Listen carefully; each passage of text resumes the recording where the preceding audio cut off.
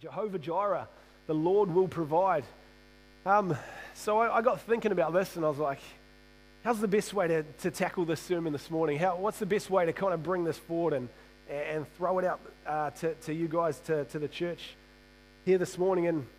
And I got thinking, about the provision that God has given us as a church.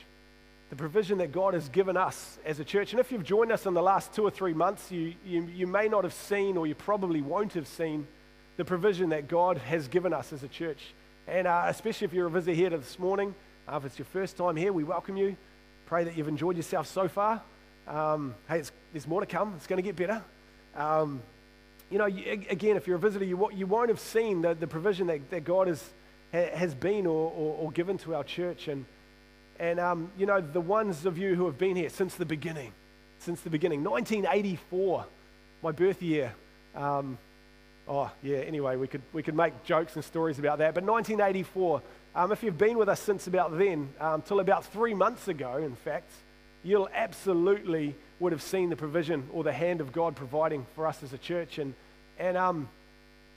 we plan to have our church history written up and on display within the building here in the near future, including all the call, to start the church, to birth it, I guess, or the call that was on Western and Annette. We want to get that plastered up on the wall because I think it's a good thing to remember our roots and where we've come from. And a lot of us know that history, but I want it to be in our face. I want it to be there in front of us so we can remember, hey, where we've come from and what God has brought us through. And part of that is I just kind of want to show the journey of all the different buildings that we've been to and all the different venues we've been in. See, if you've been with us for a while, the only way you wouldn't have seen or felt or tasted of God's amazing provision for us as a church would be because you have no pulse. As simple as that. Like, God has been so evident. He's been so real. And if you've been with us since 1984 and you don't feel God's provision, I would seriously go to the doctor. Check your pulse, because, man, God has been working and He will continue to work. And that's what's exciting, God has continually provided, for example, with buildings, different venues, places where we've been. And I mean, there's countless ones. I'm not sure the exact figure, and I won't quote it just in case I get it wrong, but there's been plenty of different buildings. The other thing I think of that God has provided is just ideas. When you have a church that's been running for as long as Thames Elam, it's like, man, is there any fresh ideas left?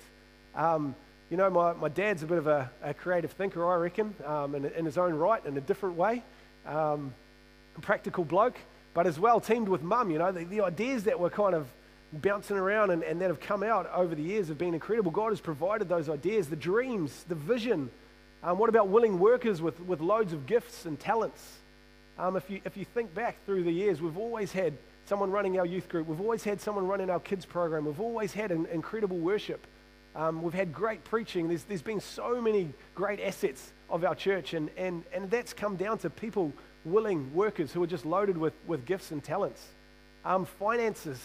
What about just the general strength of the church? What about the blessing? What about life and joy? Just to mention a few things, we could go on. I suppose we better mention the insurance as well. We've been blessed with our recent insurance claim, and those of you who have been with us just recently in the last 12 months, you'll really seen that blessing or that hand of God in it. So, it's great. On top of that, also the amazing provision in the lives of the congregation, in the lives of you guys. There's been people who have gone on to be with the Lord, who have been with us for many years, who have seen incredible amounts of provision in their lives. Other ones who have gone on to different places, different churches, different towns, different cities around the world, the provision within their life. I just think of the youth group and the different guys and girls that have gone through our youth group who are now in quite significant places of leadership within churches around our nation. And it's awesome. God has provided. Be encouraged. You're in a church where God's hand is for provision. God's hand has provided, and God will continue to provide. And, this encourages me. This encourages me in so many ways, and I hope it encourages you. It gives me a real sense of peace, that Jehovah Shalom, that hey, we're we're in a church where God is in the house, where God's hand is for us, not against us, that God's hand is to provide, not to discipline or I mean, he will discipline us as well, but to provide, to bless. And that's so encouraging. That's so encouraging. But you know what? God isn't just about providing for churches and denominations, although I do believe Elam's quite, it's up there on God's special list. I think Elam's right up there. And, the 12 disciples, let's deliberate for a second. The 12 disciples, there was 3 of them, that were kind of in the inner circle, that were the elite. They were just sort of head and shoulders above. They were the ones that God loved, that were close to him. I believe that's Thames Elam, We're one of those 3. I haven't worked out who the other 2 churches are yet, but once we do, we'll start relating with them and hanging out with them. It'll be good. But for the time being, Thames Elam, we're right up there. But, God isn't just about providing for churches and denominations. He's not just about churches and denominations. He's about providing for us personally and for our families. Providing for us personally and for our families. And I can absolutely say that because he's done it for me. He's done it for my family. And, I don't have to stand up here and tell any white lies or tell any tall tales because it's not the case. God has blessed. God has provided for me and my family. And that blows me away.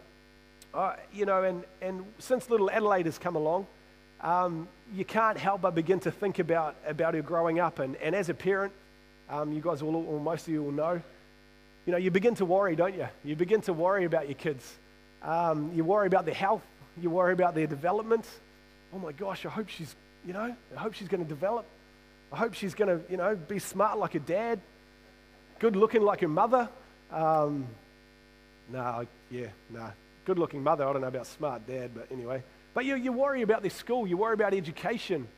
You worry about their relationship with God. I know some of you, I've had conversations with you, you're concerned and worried for your children's relationship with Christ and their salvation and all of that.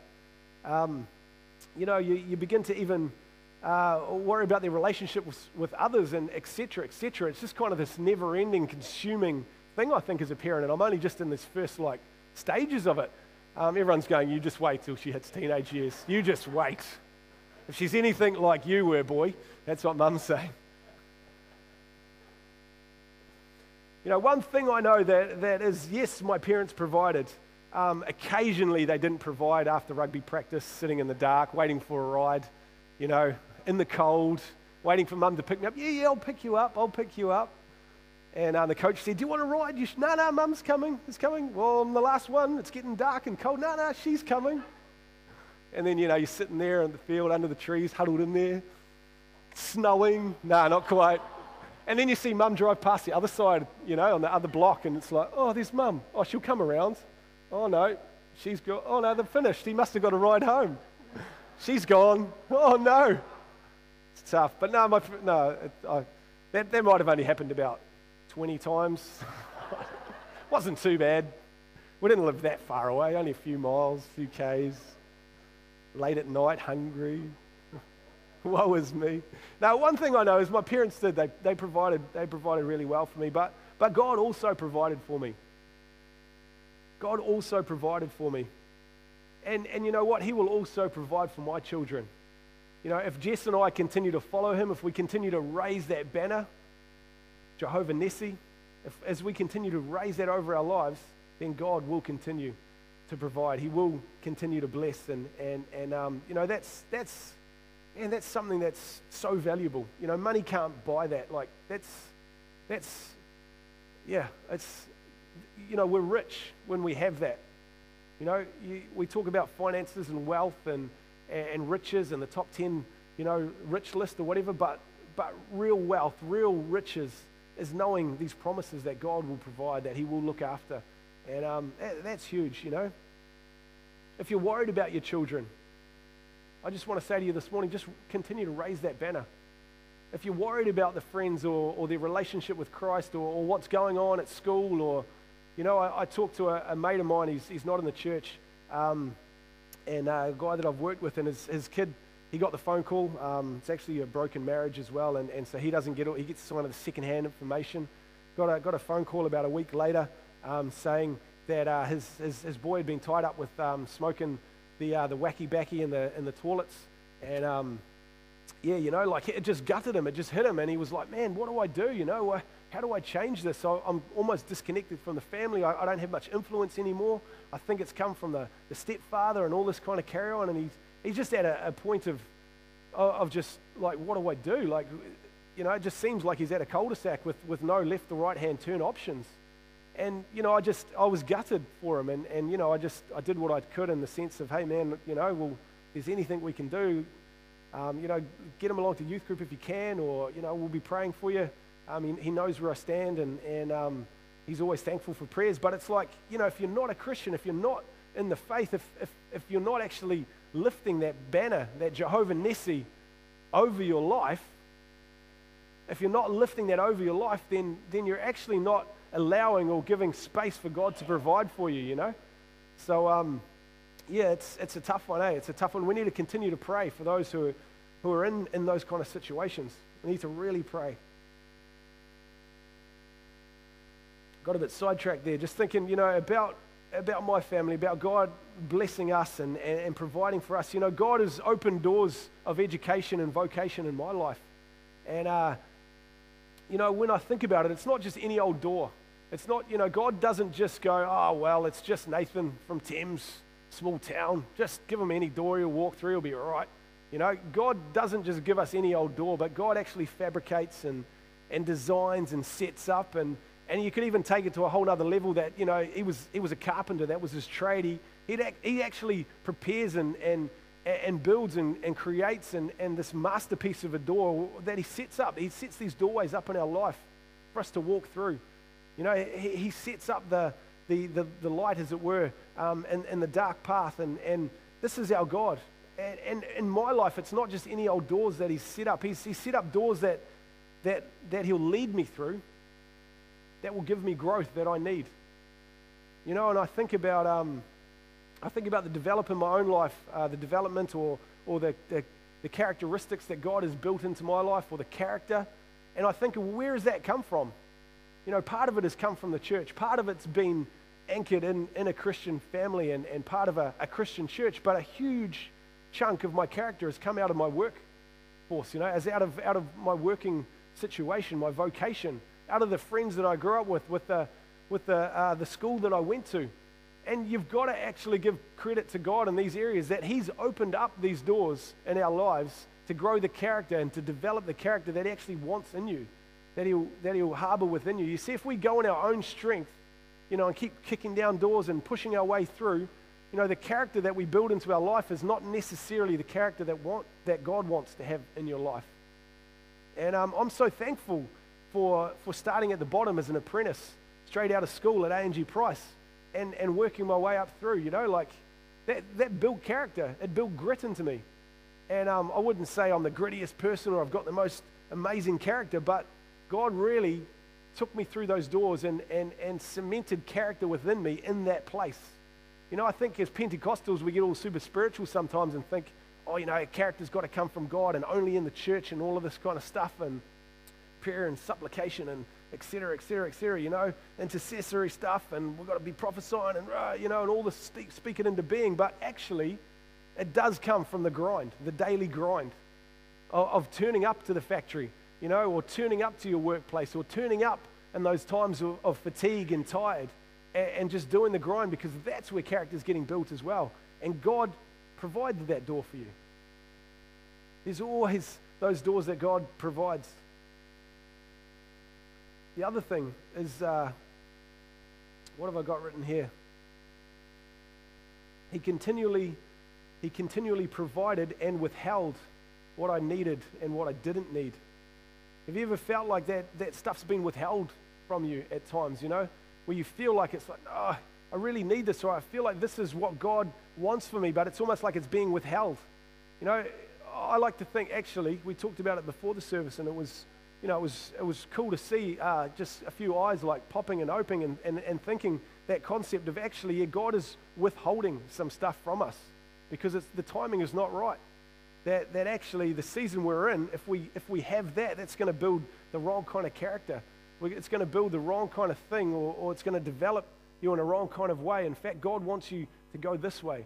And God actually, he has doors for us to go through, but he has doors that are closed, that are restricting us, that are stopping us, that are protecting us.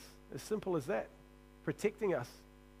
So if you ever feel like something's being withheld, then it's a chance that God's actually, he's withholding, he's holding you back, because he knows you don't need that. You don't need that in this season. One cool thing that I've noticed is every single time, and I can say every single time a door is slammed in my face, every single time a door is closed in regard to a place to live, housing, when it's come to work, when it's come to finances, when it comes to just doubt and confusion, whenever a door seems like it closes in front of me, God kind of just turns my attention, changes my perspective to another door that is sitting there on my left or my right that I just didn't even see. God actually will open or provide these other doors that we don't even see at times. And I've seen that, I've felt that, I've had that in my life, and it's amazing. It really is incredible to know that, hey, if a door slams closed, if I just wait on the Lord, if I just wait and give him time, if I don't try and rustle things together and organize it, because that's what we do, We think, okay, this door's closed, I need to do this. I need to provide it for my family. I need to do these things. If I'm not doing this, I'm failing. I'm not keeping up with the Joneses or whatever. But as we just wait in God's presence, as the door closes, I encourage you to just wait. Just wait and just say, God, give me your eyes to see. And quite often he'll probably just give you a little nudge. Oh, there's a door right there. Where did that come from? I didn't think that was there before, And suddenly there's this new opportunity or this new door to walk through. Every single time, and I can say that with confidence, every single time. What about when it comes to dreams? We're all dreamers, aren't we? We're all dreamers. Some of us more than others. We like to dream. Who likes to daydream? Anyone like to daydream? Sometimes I do my best work when I'm daydreaming. But, we're all dreamers, but what about our dreams? The dreams that God has put into our heart. For me, he's always provided an outlet for those dreams, and that's pretty unique. That's pretty special when we really begin to think about it. The dreams, the desires of our heart. Has anyone had a dream or a desire and it's just so frustrating because you just can't get there, you can't do it, you can't action it, you can't seem to get your teeth into it? Well, I tell you what, God has always provided an outlet for me. And I think, God, how? I've worked with guys who have just, real creative guys, and they're just oozing with all these dreams, but they just don't know how to connect the dots. Or I believe as we spend time with God, he will provide an outlet for those dreams that are within us. And if we're caught in a workplace and we're bored, or we're struggling through a situation and we're just constantly dreaming of that grass that is greener on the other side. I believe as we just wait in him, as we just sacrifice afresh to him, fall down at the cross as it were, or continue to lift that banner of Jesus over our life, then I believe he'll continue to shape and show us different doorways, different outlets for our dreams to come forward. And what's cool about that is it's taught me to be a big dreamer, to be a dreamer, to dream big. Because we serve a big God who has an endless currency of provision. I like that, an endless currency of provision for those who love him, for those who follow him, for those who lift that banner. All right, so we've looked at some provision for our church. We've looked at provision for myself and my family personally, and I hope it's kind of caused your mind to think about where God has provided for you and what he's done for you. I kind of just want to take it to a whole nother level. The Lord will provide, Jehovah Jireh. Let's take it to another level. Let's see what Scripture says. And if you've got your sword, it's what they call it, the sword of the Spirit, is it? Grab your sword. Let's turn to Genesis chapter 22. This is where this reference, Jehovah Jireh, comes from. Genesis 22.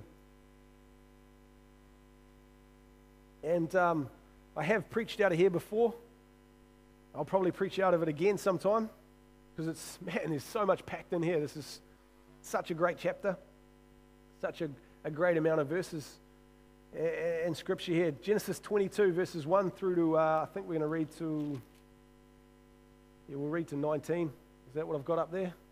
All right, I'll trust you, Gail. I'll trust you. All right, sometime later, God tested Abraham, and he said to him, Abraham, here I am, he replied. Then God said, take your son, your only son Isaac, whom you love, and go to the region of Moriah. So right there, Abraham, let's get into the story for a second. Let's just not read it, eh? Let's get into the story. Allow your imagination, all you dreamers, begin to start, dreaming into this, thinking about this, tasting the dust, trying to feel what the temperature would have been like there. Think about it. God replied to him. He said, take your son, your only son Isaac, whom you love, and go to the region of Moriah. So straight away, Abraham's like, okay, what's my schedule this week?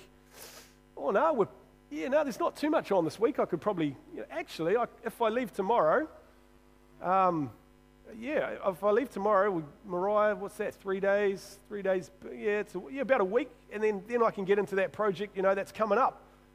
And I've got to take the boy. Okay, sweet. I'll just have to ask his mother if he can get out of school. Yeah, a week of school, off school. Yeah, we wonder if we can do that. Yeah, no, that should be sweet. So he's thinking, okay, God, sorted, sweet. We'll be good for, I'll be able to leave in the morning. And then the verse continues, sacrifice him there as a burnt offering on one of the mountains that I tell you about. Can you imagine his eyes would have popped out of his head? What? Sacrifice as a burnt offering. Pretty extreme, eh? Pretty extreme. Anyway, verse 3, it goes on. Early the next morning, Abraham got up. I love that. He committed to the fact that he was leaving the next day. He just got straight into it. He followed straight away. He didn't go, I'll put it off for a week, maybe a couple of weeks, maybe next year. He just got straight into it, How many times do we get a nudge or a kind of like, hearing the voice of God and we think, oh, maybe not. This is cool. Take some advice from Abram. He just got into it. Early the next morning, Abram got up and he saddled his donkey. He took with him 2 of his servants and his son Isaac. When he had cut enough wood for the burnt offering, he set out for the place God had told him about. And on the 3rd day, 3 days, Abraham looked up and saw the place in the distance. He said to his servant, stay here with the donkey while I and the boy go over there. We will worship and then we will come back to you. Interesting language right there, eh? The back end of verse 5, it says, stay here with the donkeys while I and the boy go over there and we will worship and then we will come back. He already knows he's going to sacrifice his son, but he uses this language which is just interesting. I just thought I'd point that out this morning. Verse 6, Abraham took the wood for the burnt offering and he placed it on his son Isaac. And all you guys will probably know the similarities in this story to the crucifixion of Jesus. You see, Isaac carried the wood on his back, just as Christ carried the cross on his back as they ascended the hill, as he ascended Mount Moriah, as he started to go up there. Abraham took the wood for the burnt offering and placed it on his son Isaac. There's more similarities that are going to come up as we continue through the story. And he himself, Abraham, carried the fire and the knife. As the 2 of them went on together, Isaac spoke up and said to his father, Father, yes, my son, Abraham replied. The fire and the wood are here, Isaac said, but where is the lamb for the burnt offering? And when I read this, I suddenly think, man, I should probably pay more respect to my father. If this was me and Dad, it'd be like, hey, old man. Hey, old man. And he'd be like, yeah, what, boy? I'd be like, are you losing it? Is that Alzheimer's kicking in or something? The fire's here, the wood's here, but where's the lamb? Have you forgotten something? And he would have been like, shut up, boy, or else it'll be you on that altar, And I don't know, was this the conversation? Like, this is kind of a bit of a more modern day sort of look at it, isn't it? But maybe that's just God speaking to me that I need to be a little bit more polite to my father. Father, yes, my son. Wait for him to say, yes, my son. Where did we get to? We'll read from verse 8. Abraham answered, God himself will provide the lamb for the burnt offering, my son. And the 2 of them went on together. Verse 9, when they reached the place God had told him about, Abraham built an altar, and there he arranged the wood on it. He bound his son Isaac and laid him on top he laid him on the altar on top of the wood. And this morning, I don't want to get too caught up in the emotion that's in this little story and these verses right here. Can you imagine what's going through not just Abraham's mind, but through Isaac's mind? You know, the intense emotion of suddenly, hey, maybe even that awkward joke before about, hey, where's the lamb? Here, look out, boy, it might be you. It actually, you know, like, oh my gosh, this is getting real. This is getting real because, Dad, I'm getting tied up. What are you up to here? What are you doing? And it would have been, the emotion would have been thick, probably thick enough to cut with a knife. Did you see what I did there? Check out the next verse. Then he reached out his hand and he took the knife. He took the knife to slay his son, but the angel of the Lord called out to him from heaven, Abraham, Abraham, here I am, he replied. Here I am, he replied. Do not lay a hand on the boy. He said, do not do anything to him. Do not do anything to him. And I just want to pause there for a second.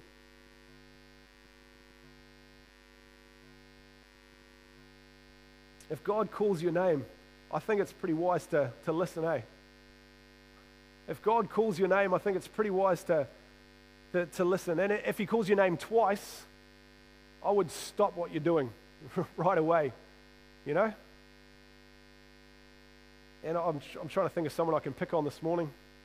Maybe I better not. It might be a bit mean, but just thinking, Jossie, stop what you're doing.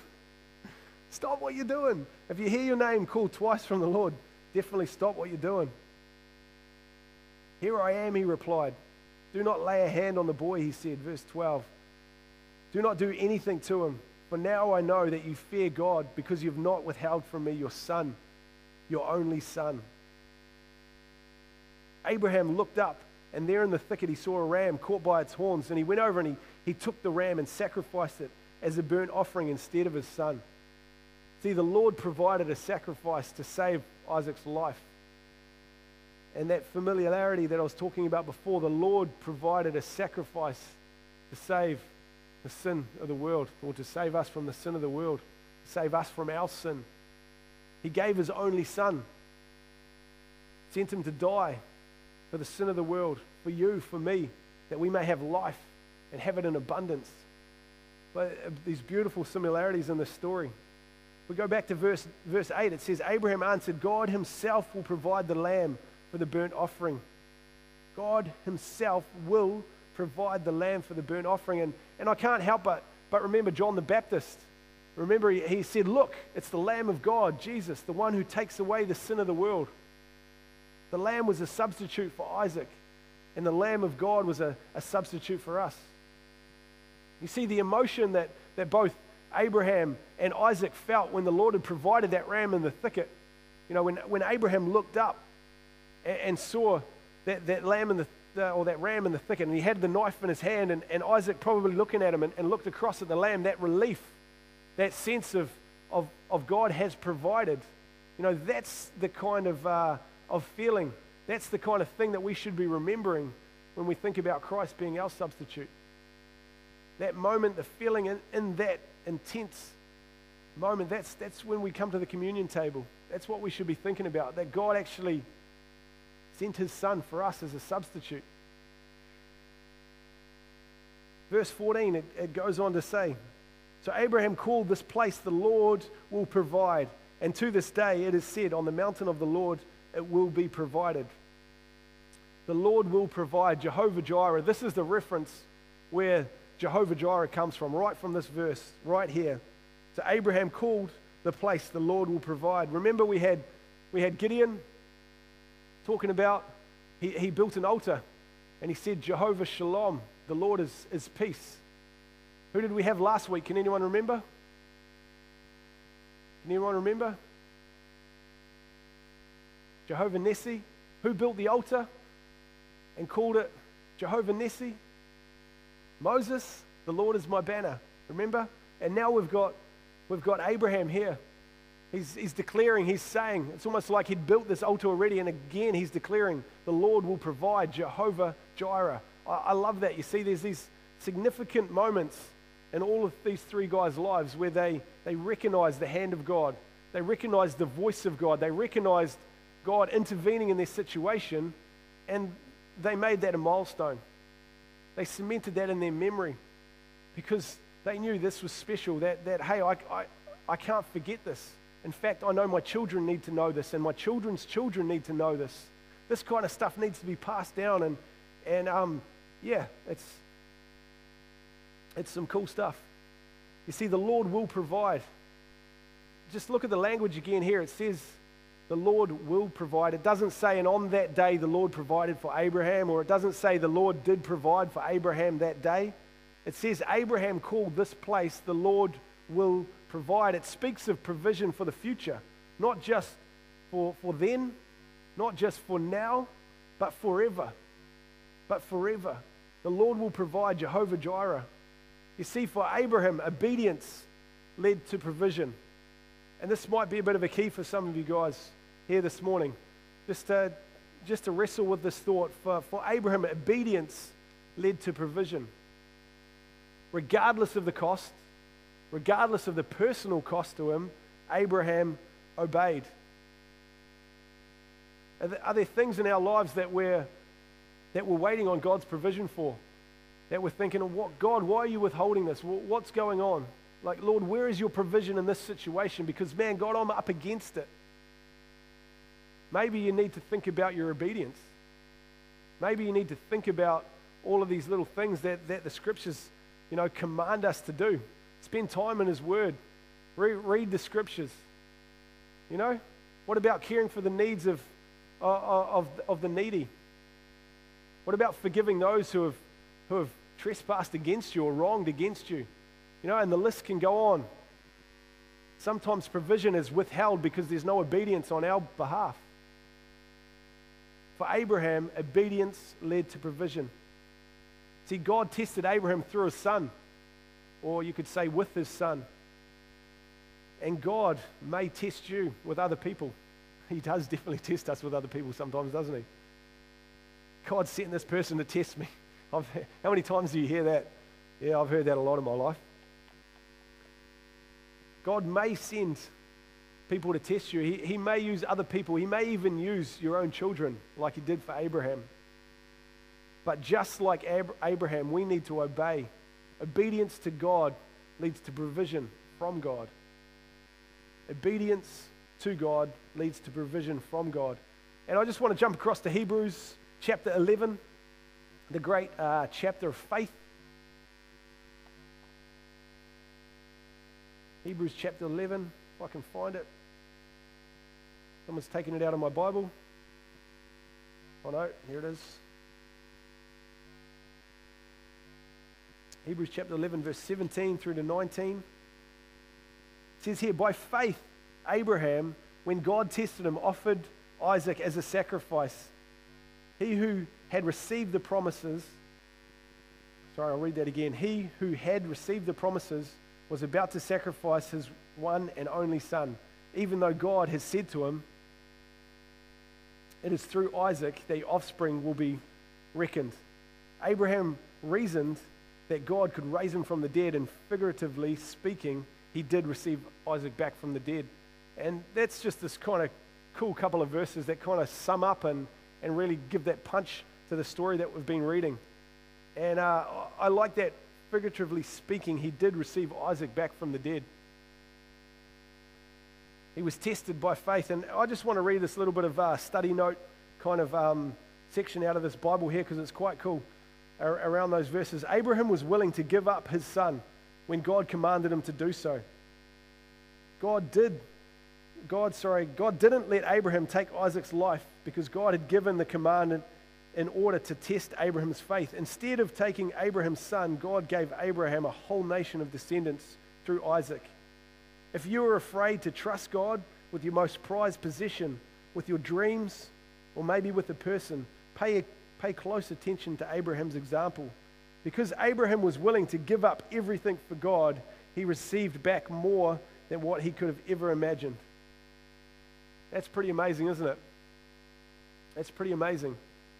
I want to think about that for a second. At this point when we start thinking, Abraham received back more than he could have ever imagined, how many of us start thinking about that old character, Scrooge McDuck, swimming through his money, you know, DuckTales, whatever that show was. And old Scrooge McDuck, you know, he was spitting out money. And he's just swimming in it, backstroke and diving through, and big smile on his face. You know, we can't help but go to that point when we think that, man, God's going to give us more than we can ever imagine. We can't help stopping our minds go there. That, man, God's going to provide so much money for us that it's going to be great. But yes, God's provision may be materialistic. But materialism doesn't count for what really matters in life, especially not in eternity. Let's look at the provision that God actually gave to Abraham because he was obedient. You know, yes, he got his son back. And if you think about it, yeah, he figuratively speaking, he gained his son back from the dead. You know, that was payment enough. You know, that was enough, but God didn't stop there. He gave him so much more. And let's have a look at it, eh? Let's go back to Genesis 22. Genesis 22, verse 15. We'll read a few verses here.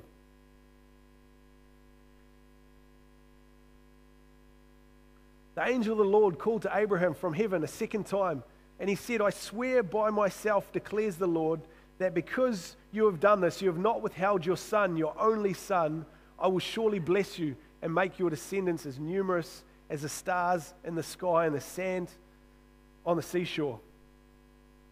I will surely bless you and make your descendants great in number. See, this extra, this bit more that we're talking about. You see, Abraham and Sarah's bloodline was set to end. They were old. They were older than any one of you guys in this room. They were old, and that's pretty old. They were old. Their bloodline was set to end. They had no children that bared the two of their seed, if you know what I mean. It was coming to an end until that miracle son Isaac was born in their old age. See, Abraham obeyed, and he was prepared to give him up. Even though he got this incredible miracle child, this incredible blessing, God then said, hey, no, I want you to sacrifice him. I want you to give him up. He was prepared to do that. And now God promises to greatly increase their bloodline all of a sudden, and he did that. You see, Isaac, there was a substitute, a sacrifice was provided for him. He received him back from the dead, as it were, and then all of a sudden, from Isaac, his descendants were going to be so numerous. We're going to be so incredibly massive. And I love that. God did that. The bloodline increased. See, the bloodline was set to end. Don't forget that it was set to end, that a miracle took place, and then God tested them with that miracle. What are you going to do with that? Yeah, I've blessed you with this incredible creative miracle, but what are you going to do with that? Are you going to hold on to that and keep it yourself? Or are you going to give it back to me again? God sometimes tests us in these kind of ways. We need to be sharp. We need to be aware. You see, God's provision and blessing is multi-generational. It's capable of continuing through generation to generation, and we've talked about this in the past and in the last few weeks, or the last few months at least. God's provision and blessing is multi-generational, capable of continuing through the generations, continuing to pass on down through the line. See, part of Abraham's blessing wasn't just for him, but it was for his descendants that would flow, that would continue on. Verse 17b, I've got it illustrated here, the second part of verse 17. It says, your descendants will take possession of the cities of their enemies. And again, God did this. God absolutely did this as you read through the history, as you read through the accounts of Scripture. And you know what? He's still doing it today. But this is a part of the provision that God gives to us. And it's this, to possess the strongholds of the enemy, to overpower, to overcome, to drive out, to take possession of the enemy's assets, to take possession of the enemy's influence and hold and reach. And that sounds nice, but let's apply that to us, eh? Let's put ourselves into what I just said, because it just went straight over everyone's head. I didn't see anyone getting excited about that at all. Let's apply this to our lives, to our families. Think about it. What are you coming up against at the moment? What's your family coming up against? What's the enemy trying to throw at you? What's the enemy trying to throw at you? It says God's provision It says this: we will possess the influence and the reach of the enemy. We will possess the strongholds and the high ground of the enemy that we are facing. We will possess the assets and the lifeblood of the enemy. You see that verse talking about the cities of their enemies. What does a city refer to? It refers to the strength of an area, of a region. It talks about the wealth of the strategy, the reach, the influence.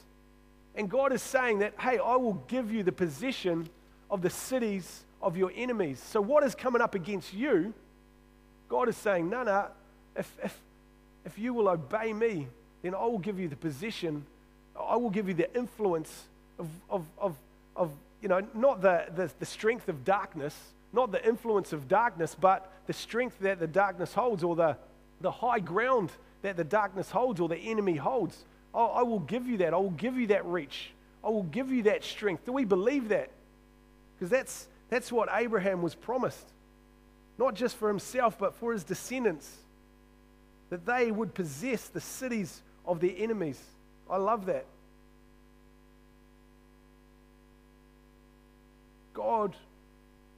God's provision. God's provision. It'll wipe out the enemy's foothold. With God's provision, we will conquer the enemy. With God's provision, we will possess the enemy's cities. Verse 18 just kind of finishes it off.